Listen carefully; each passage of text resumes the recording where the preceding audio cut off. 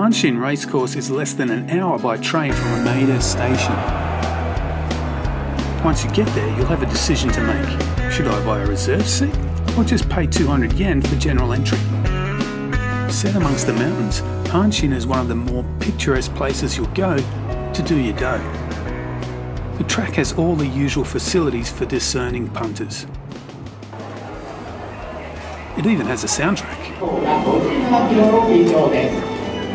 But the best thing is, if you've got a form guide, you've got a seat for the day.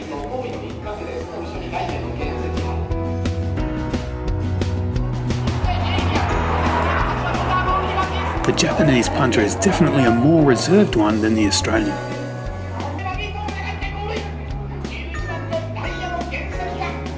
Having finished kidding around, it was time to do the form. Unfortunately, I couldn't read the local guide, but the staff at the information centre were able to fix me up with an English guide, a betting card and some instructions. It really is easy. Fill out your ticket like so, and then put your money in the machine. Then the card.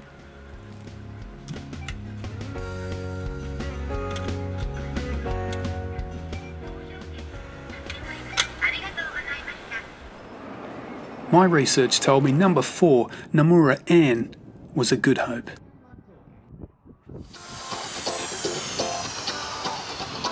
Unfortunately, the number 4 appeared to miss the start, but by the time the field got to the bend, she was in a winning position.